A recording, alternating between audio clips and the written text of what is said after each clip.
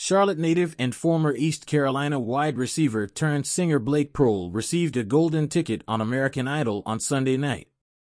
Proehl, who played high school football at Providence High School before taking his talents to East Carolina.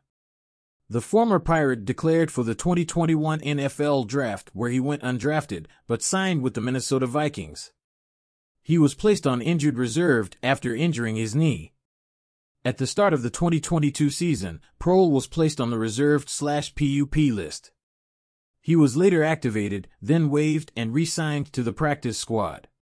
He is currently a free agent. Proehl's father, Ricky Proehl, played 17 seasons in the NFL and played 3 seasons with the Carolina Panthers.